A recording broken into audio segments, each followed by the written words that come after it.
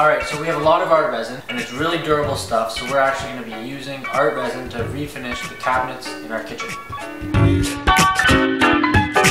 So last night we mixed up some art resin. We used it to glue down this 1/8 of an inch MDF that we cut perfectly to size of the face of the cabinets. We let it sit overnight.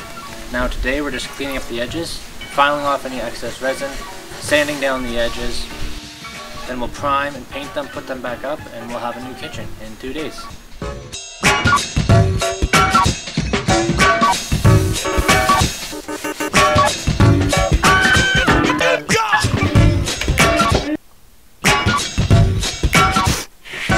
Alright, we're super happy with the new cabinets. The art resin was more than strong enough to stick the facings to our cabinets.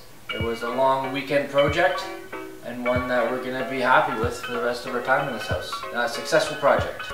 Right, Feather?